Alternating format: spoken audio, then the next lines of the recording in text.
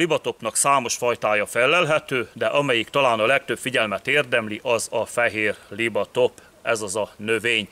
Nevét onnan kapta, hogy a levelei a libatalpára hasonlítanak. Ha megnézitek, talán még van is ebben valami.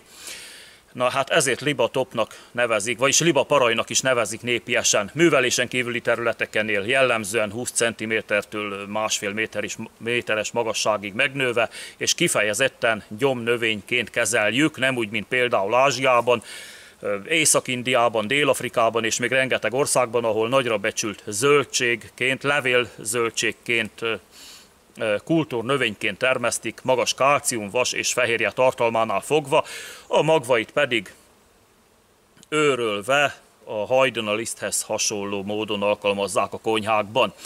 Egyébként, ha kimegyünk a természetben, nagyjából 5 perc kutakodás után akár mázsaszám gyűjthető, mert rengeteg van belőle.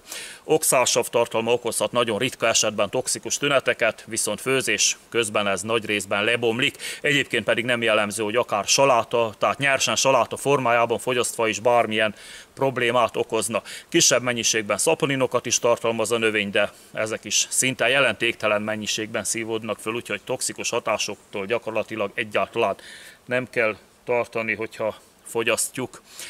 Készíthetünk belőle salátákat, leveseket, ivólevet, aztán magas tápanyagtartalma mellett hatékony gyógynövény, idegbántalmak, menstruációs zavarok, máj, vese és hólyagbántalmak, valamint hasmenés ellen, Teája pedig javítja az általános erőnlétet, és nem mellesleg étvágyfokozó és vízhajtó hatása is van.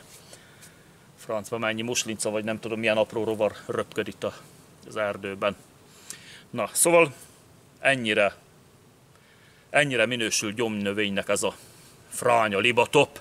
Köszönöm a figyelmet, és jó egészséget kívánok mindenkinek. Sziasztok!